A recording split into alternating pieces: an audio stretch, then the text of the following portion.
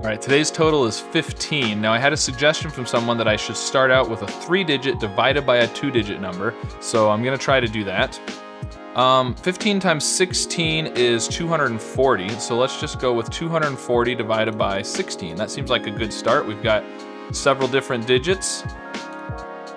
Okay, so we are dividing, but not right there. There's no 0, 1, or 2, which is really interesting because that limits things a lot. If I do something in the 40s, I need to divide by like 3 or 5 or 7. I could do 49 divided by 7 and then add 8. That seems good. That gets us 7, 8, and 9 to check and another spot for the 4 in the division. 43 is, I think, a prime number, so you can't divide that by anything, so it's gotta be 45.